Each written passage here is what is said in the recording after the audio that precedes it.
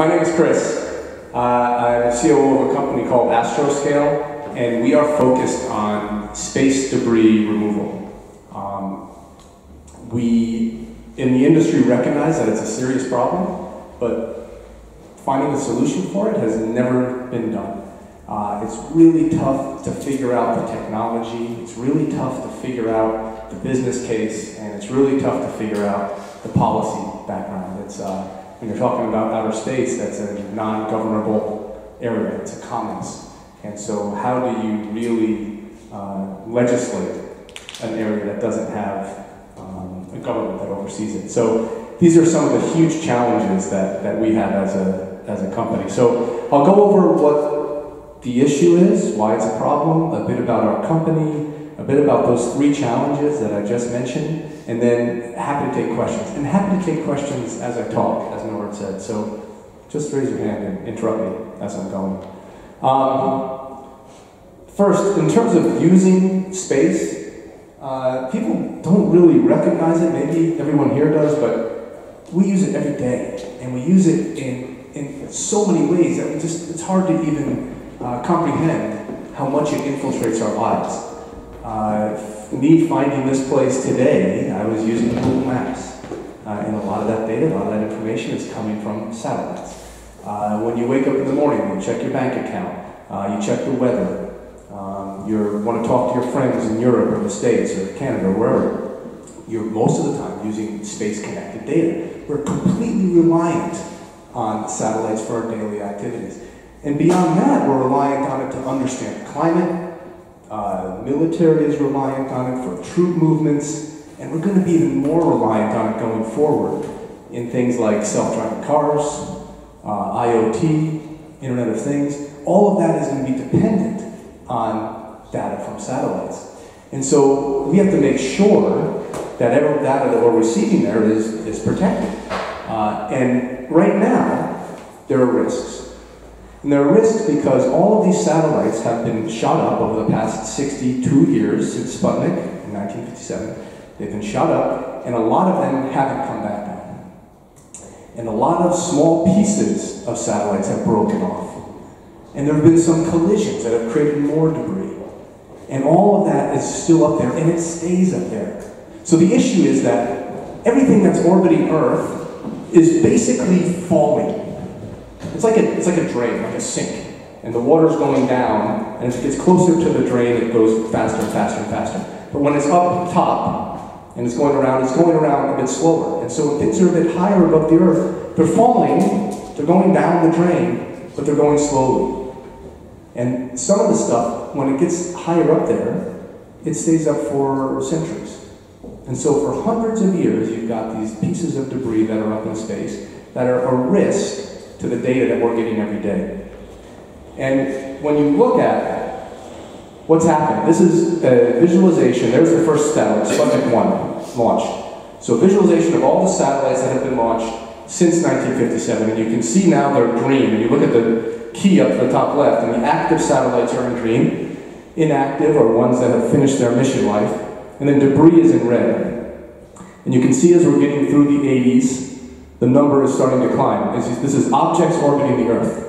So this is all objects orbiting the Earth. And it's starting to climb now, more and more. And you can see the number of red, which is debris, growing increasingly. Especially in that area right around Earth, which is called low Earth orbit, or LEO. And right around low Earth orbit, which is between about 200 kilometers and about 2,000 kilometers elevation above us. That's all that area where the red is. And so you can't even see the Earth. It's just a big blob of debris, is what it looks like at least. And you see this area out here, and this is called the geobelt. And that's where a lot of satellites are, a lot of communication satellites, a lot of military satellites are out there. That's about 35,000 kilometers away. And those satellites are targeted to a specific spot on Earth. So they move around with the Earth's rotation. So they're, relative to Earth, they're not really moving. They're staying in that same location all the time. These ones down here in Leo, they are spinning. 28,000 kilometers a second. They're moving an hour. They're going so fast. It's like 8 kilometers a second. So fast, like a bullet. And so they're spinning around really quickly, and so once every 90 minutes, they're going around the Earth. And that's where we see the major areas of debris, and that's where there's going to be a lot of activity going forward as well. And so you see all this up there. It doesn't do it, it's not completely accurate, so it's not this crowded. Like here, it looks like you can't even squeeze, you know, a pencil in there in between all the debris. It's not that bad, because space is still big. But the fact is that accidents still happen. And one of the more well-known ones was through a company called Iridium. And they do satellite communications. And they had about 60 or so satellites in orbit. And one of their satellites, their active satellites, collided with a defunct Russian satellite about 10 years ago. So here's Iridium 33, active satellite. Cosmos 2251 was a Russian satellite. And they collided at about 700 kilometers up.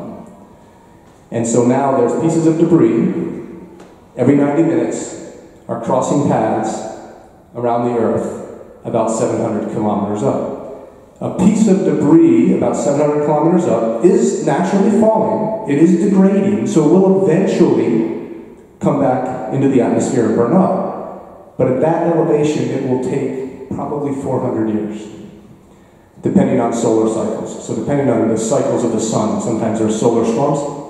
Could be a little bit quicker, but let's just say centuries. Okay, generations. Our children and their children. It'll still be up there. So there's a lot of satellites in those regions and a lot of debris in those regions.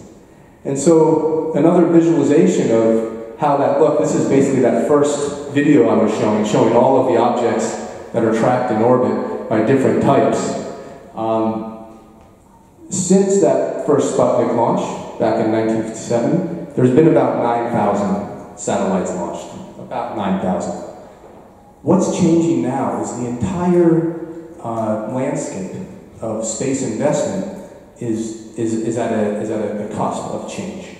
Costs to launch satellites are getting much cheaper. Costs to build satellites are getting much cheaper. Our reliance, like I showed in my first slide, our reliance on satellite data is growing more and more. And so that means there's more satellites being launched. And so in the next 10 years, the estimates are, the conservative estimates, are probably 10 to 15,000 satellites will launch in the next 10 years. So at least as much that is launched in the last 60, that has led to this level of debris, will be launching in the next 10. So the problem that currently exists is only going to get worse. And so right now, estimates are varied, but we're basically assuming that there's about 30,000 objects that are about 10 centimeters, the size of a baseball diameter. That'll destroy the space station. That would destroy a large satellite and create a bunch more debris.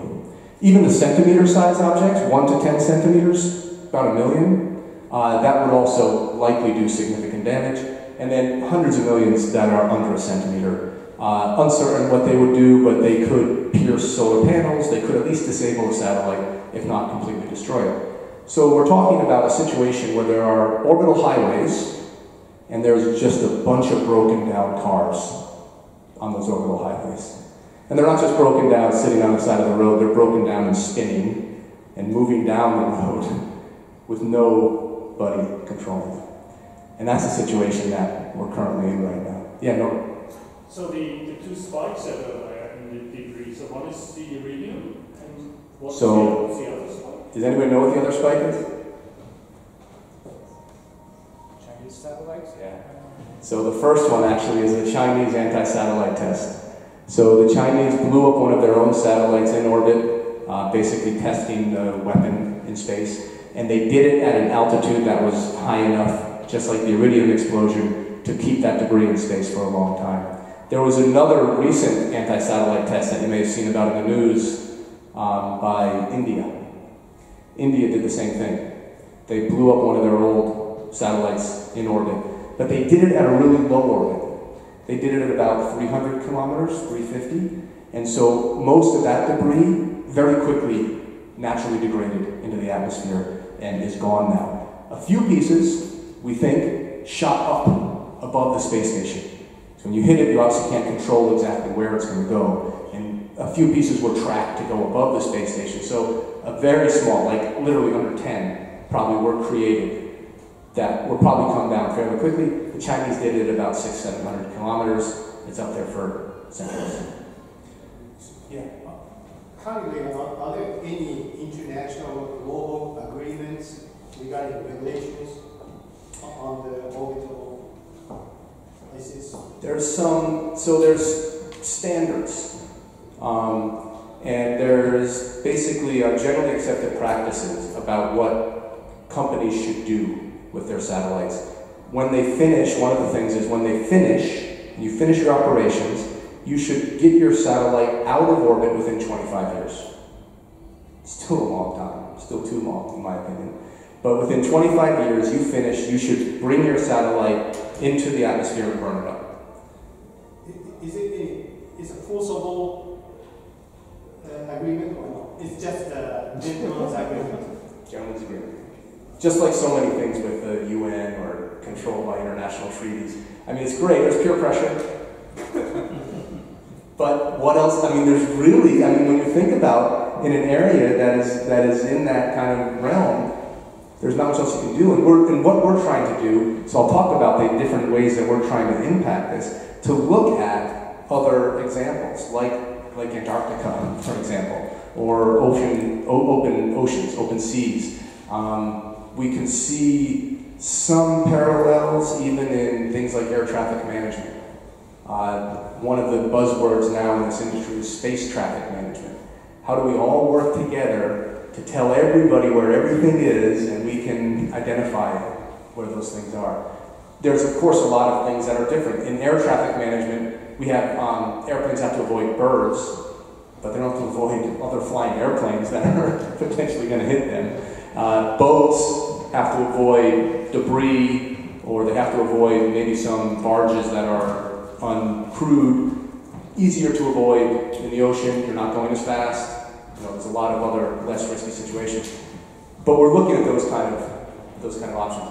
And then also when people launch a satellite, when a company launches a satellite, they have to get a license from the government where they're launching it. And so each national government has their own other distinct rules and says, okay, if you launch, then you need to be able to bring your satellite down in 15 years. Again, a bit hard to enforce. The only thing is they'd say, well, maybe next time we won't give you a license if you fail to do that, but again, really tough to enforce that, even domestically. So one of the big challenges we have. So the other one was the one we saw, Iridium and Cosmos. One of the other big concerns is something called space situational awareness, SSA. How do we understand what's up there? It's a bit hard to track everything that's up there. And the cone of uncertainty is kind of large. So they might get a warning that says there is a 20% chance that another object will come within 10 kilometers of you. So if you hear that as a company, what do? Do you take a chance and say, okay, I think I'll be okay?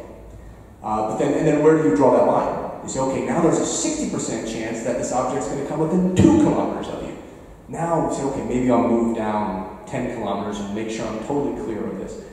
But the data we have is not so accurate. And I've talked to people involved in this crash, and they said, we got like 4 warnings that day. So what were we supposed to do? Which one do we listen to? Which one do we adhere to? And so it's a really difficult thing. And there's actually some companies who are building better ground-based radars to more clearly understand the environment. Then people can more safely manage their assets. A lot of words, but let me try to explain it. This is future satellite launches being planned. And there's 2 main areas in low Earth orbit where people are focused on launching satellites. One is commercial telecom, and one is commercial remote sensing, which is Earth observation. So on your left is communication satellites. Those are generally a bit higher. Again, a bit higher, it stays in orbit longer. They don't need to keep boosting it up, so they're going to cost a little more. They'll be up there a little bit longer. The ones that are a bit lower are Earth observation. They want to be closer to the Earth. They want to get better resolution on what they're trying to show. Look in the parentheses. Those are the planned numbers of satellites that are being launched. Again, keeping in mind, 9,000 satellites since 1957 have been launched. Look at the numbers that are planned with some of these satellites. You start doing quick math and you look at OneWeb, which is talking about a couple thousand. Look at SpaceX, which has 3,000 at 1,200 kilometers, but then you see them again down here at 600 kilometers with 1,600, and again down here at about 300 with 7,500. Lots of satellites being launched coming up. All the ones on the left, their goal is low latency communication, so quicker speed of communication. Big for any of you who I assume are in financial industry. You want to have, millisecond is a difference in terms of making transactions. They want to make sure they appeal to that. Big for gaming or video industry online. You want very, quick speed in terms of your downloads. There's a huge market for this. The other thing that there's a huge market for is places where there isn't connectivity right now. Africa, Southeast Asia, parts of South Asia, South America. There's areas where there isn't connectivity. So there's a lot of people out there who don't have access. The goal of a lot of these, OneWeb in particular, is talking about giving access to those who aren't connected right now. And that can help in a variety of ways from, again, communications, banking, health, weather. Lots of satellites being launched. You see down there, not to scale, but the huge space station, 400 kilometers. That's where the space station is, at 400 kilometers. So a lot of the debris that would pass through here as it goes into the Earth in its deorbit will pass by the space station. And the space station right now has to move several times a year to get out of the way of debris that's going to hit it. Astronauts on the ISS have had to get into their escape vehicles in the past to prepare for getting out of there because it looked like there was an imminent collision that they wouldn't be able to avoid. It does happen. If all of this stuff happens, it's going to happen more. If all of these get launched, it's going to happen more. If there isn't a clear plan for deorbit for all these. I talked about the 25-year rule. 25-year, the generally accepted practice that once a satellite finishes its operations, it should come down in 25 years. At about 600 kilometers, that's about the extent of the 25-year rule. So all the satellites in the green, even if they fail in orbit, or if they have no other backup deorbit plan, they'll degrade naturally within 25 years. All of those won't. And it goes up quickly. It doesn't go up in a sequential like 30, 35, 40. It goes 25 and then about 800, as I said, it's several hundred years. And you're getting up to 1,000 or 1,200 kilometers, you're looking more like a millennia, 1,000 years. When you go up, it quickly increases in terms of the amount of time that you're going to be spending in space. So the problem is real. The solution is not easy to identify. And so our CEO and founder started this company about 7 years ago, 6.5, a single person, Japanese, based in Singapore, and he was going out there and hearing about this problem, but only hearing about it. And there were universities or some agencies who were having ideas or R&D, but nobody was really trying to address it. And so he said, I'm going to do it. I'm going to fix this problem. He was an IT entrepreneur. He wanted to take that startup mindset into space. And from the one person, we have since now raised $140 million. We have about 100 people globally. Started the office in Singapore in 2013. That's where we still have back office, finance, legal support. We opened the office here about 4 years ago, 4.5. We now have about 60 people here. And this is where we're building our first satellite, technology demonstration mission. This is where the majority of our team is. We opened an office in the UK 2 years ago. In the UK, we're building a ground segment. So every satellite mission needs a space segment and a ground segment. Space segment brings down the data, the ground segment tracks it, brings it in. We're building our ground segment in the UK, in Harwell, out near Oxford, in the UK. Have about 20 to 25 people there. We saw that we will not survive without accessing the US market. From an R&D perspective, from a personnel perspective, from a future mission perspective, we need to have a US capability. So this past summer, we opened up an office based in Denver, Colorado. We also have people in Washington, D.C. to track policy. So overall, that's what the company is. And our mission is this: secure long-term spaceflight safety and orbital sustainability for the benefit of future generations. So we're a for-profit company. We expect there is a market here, and we're leading it. We're helping to drive it. We're helping to develop it. But we're also kind of an environmental company. And I see the orbital environment that we've been talking about as another natural resource, a non-renewable natural resource, just like rivers or lakes or mountains or trees. It's gonna go away if we don't take proper care of it. And so that's one of the things we're really trying to do. So what's great is that people who come work for us, they see the purpose and the vision that we have, as well as the fact that there's a market, there's a real reason behind what we're doing, there's a benefit for the future. The problem, there's three of them.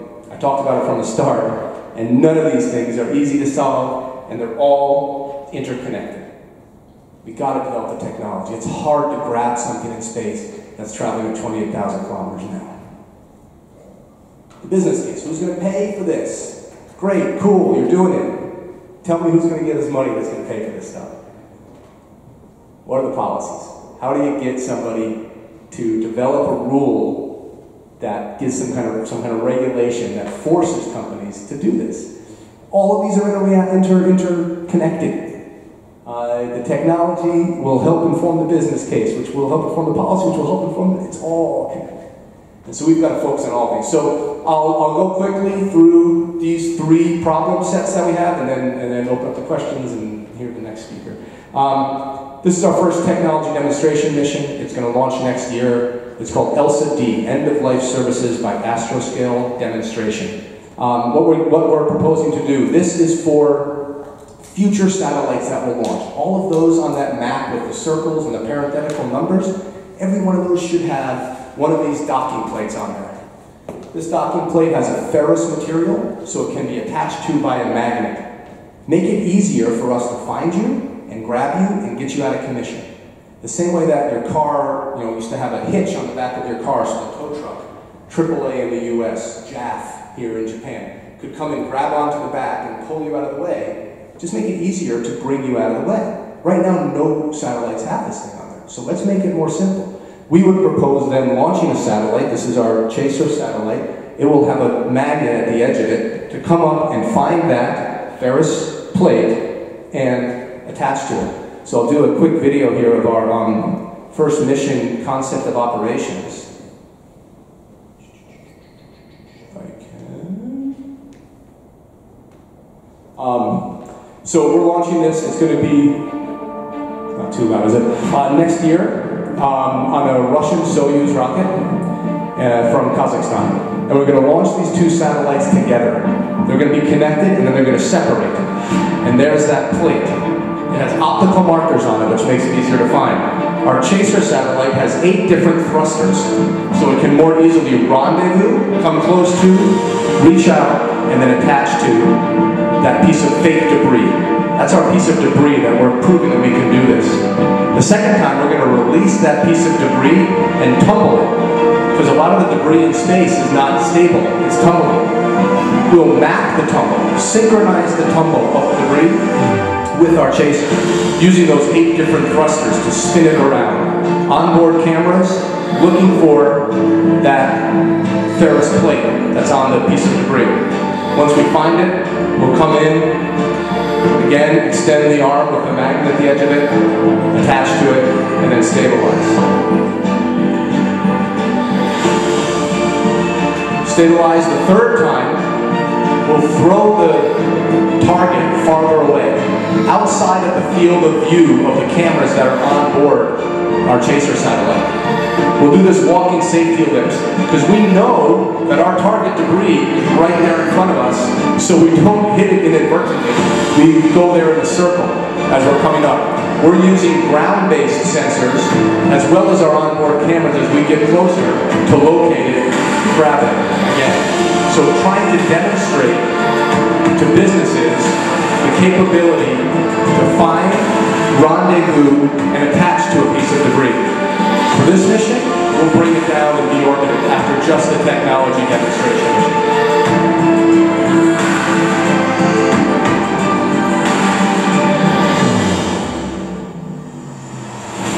For future missions, we need to do multiple retrievals. One retrieval for one piece of trash, not going to cut it from a business point of view. Way too expensive to launch and build a satellite for every piece of debris that we're going to grab. So we need to do a couple different times, which is a lot harder than it sounds because you've seen Gravity. If you've seen the movie Gravity, where there was a collision in space and there was this debris, and Sandra Bullock and George Clooney were like shooting through space like it was swimming across a pool, and they're just like, yeah. Doesn't happen like that in space. It's really hard to change orbits, to change elevations, so we have to really work on building a capability that can go up, grab one of those satellites at 1,000 kilometers, bring it down below the space station, release it, and go back up again and get another one. It takes a lot of what's called delta V, or change in velocity, or power, to get up and down like that. So that's going to be tough. Now, I know you're thinking, okay, that's great for all of those future satellites, but what about all the junk that's up there right now? It doesn't have that plate on there. So we're thinking about that too. Where a lot of the internal technology we have, the software, and the guidance capability, that can be the same. We can use a lot of the similar type of stuff. What's going to be a big difference is the capture. And so we're working on the possibility of a separate capture mechanism. And there's companies that are building robotic arms, some might be here tonight, that we're talking to. And so there's possibilities of using a robotic arm to grab onto a satellite. One other possibility is, this is the simulation of an upper stage rocket body. When rockets launch, the first stage drops down and either burns up in the atmosphere or drops into the ocean, but upper stages stay up there, just like some of those satellites. And so they have these things called a payload adapter fairing, PAF, and so we'd like to go in there and extend arms out and clap onto this, and then use that as our way to bring it down. Now this is a lot bigger than any of the satellites will bring down, so we'll need a bigger chaser. It'll have to have more fuel capacity to be able to bring this down all the way in. We'll also have to use this, it'll have to come down as all the way into the atmosphere. We couldn't release it because a lot of this won't burn up in the atmosphere. So we'll have to bring it down in a controlled re-entry. So there's going to be a lot of differences, but there's governments that are interested in this. The Japanese government is very interested, and they're setting the stage globally for doing these kind of missions. They recognize that they have a responsibility to clean it up, and we're a company that's developing a technology domestically. They're excited about that. The Japanese government is really interested. The European government is really interested in seeing something happen. And the US too is talking about it. No missions from the US, but a lot of discussion about regulation and trying to put R&D money toward it. So, who's interested in this? A lot of people, because the space sector is changing so much. For the first 40, 50 years of space, it was all dominated by governments and huge companies. What we've seen in the last 10 years or so is just this huge push from entrepreneurial space. An incredible amount of equity investment. Now, I know, again, in fintech, $24 billion maybe is not too much. That's maybe not a lot in the financial world in Tokyo. But in the space world, $24 billion of equity investment is crazy. And people who are putting that money into space want to protect it. And so as we see more investment going in, and you can see from this chart that most of this is in satellites and launch vehicles, those two first colors. People are interested in protecting their satellites that they're launching. People want to bring down those launch vehicles that they're leaving up there. They don't want to contribute to long-term non-sustainability of space. So there is a growing interest in this. And so as we see our business model, we look at two different revenue streams. And one are these satellite constellations. That's that one slide with all those circles and all those numbers on it, all those companies that are going to be launching satellites. How many will fail? You know, it's been much more than 10% historically. If we're assuming that it gets better, let's say 10% of those fail, 15,000 launched. Do the math, you're looking at 4 digits of numbers, 1,500, 1,000 to 2,000 pieces of debris that are left up there in space. The other is the existing space debris. So that's the companies that have, the governments that have left upper stage rocket bodies or failed satellites in orbit. Start bringing down a couple of those a year, really reduce the risk, really support your citizens That's what a government should be doing, is making sure that their citizens have long-term viability to a better life. That's what'll do it. So we're talking to governments, we're talking to commercial companies, and when we talk to those commercial companies, why should you pay for this service? We see that there's significant reasons, even outside of governments forcing you to. It's great if the government says there's a rule for you to go bring down your debris. We think that there's an incentive just from a business continuity perspective. You want to make sure your constellation, your satellites remain operational. They don't want to get hit by something else in that neighborhood, so why don't we all start bringing stuff down? So ensure your operational service. Reduce those risks, get them out of the way. Manage the regulatory risk. Governments are going to be putting some rules on this. It's going to happen. So get ahead of it. Model the behavior. Consumers these days are looking at companies that are responsible. And when companies are not responsible, whether it's environmentally or socially, they take their money elsewhere. So let's be prepared for that kind of consumer and make sure that you as a satellite operator are ready for that. Insurance, we're talking to insurance companies. That's a big potential. If you can prepare your satellite for deorbit, you can bring down some of your trash, maybe your insurance premiums get reduced. And then protect future orbital operations. And the environmental argument, that doesn't always win the day. Obviously the economic argument is always bigger, but be environmentally responsible. Be on the right side of history. Don't be the chemical company that dumps a bunch of stuff into the rivers and then has to pay the fines for it. Take care of it now. And then, so the final problem that we're dealing with is the policy problem. And we are in the middle of talking to all of the players in this realm. So international organizations, UN, World Economic Forum, International Standards Organization, the IADC is the Interagency Space Debris Coordination Committee. A bunch of space agencies, NASA and JAXA and ESA, get together and talk about how do we reduce space debris. We're talking to them. So we're talking to these international groups that set these generally accepted practices.